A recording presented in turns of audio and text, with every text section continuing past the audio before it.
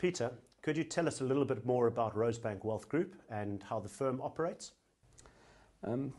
Rosebank Wealth is a multi-family office that looks after predominantly high net worth individuals. I think we offer a full spectrum of financial planning services to a very small group of clients. The family office concept is something that is quite popular overseas, and it involves a family with significant assets setting up a business to effectively run the family's money. We've adapted that concept to a multi-family office whereby we look after many families and use economies of scale to drive the costs down. I think we don't profess to be specialists in all areas of the financial planning process, and we bring on fiduciary experts, tax experts and accountants to complete the picture for our clients.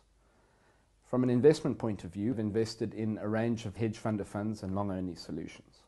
We believe that by combining the rigor of institutional processes with the ability to accurately translate a client's needs and objectives, it's going to result in the best result in the fullness of time. We believe that our primary mandate is one of capital preservation, and obviously the use of alternatives and hedge funds in particular lends itself to that view. We think that the best way to grow capital sustainably over time is to avoid losses. So the market might be up 20 one year, down 30 potentially the next. But if you can compound out at a steady return of CPI plus 4 or 5 over the long term, it's going to result in the best possible outcome for the client. We're by no means exclusively alternative investors.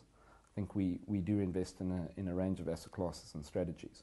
But we believe that most portfolios can benefit from the inclusion of hedge funds. I think hedge funds, from a diversification point of view and risk reduction point of view, add a lot to portfolios.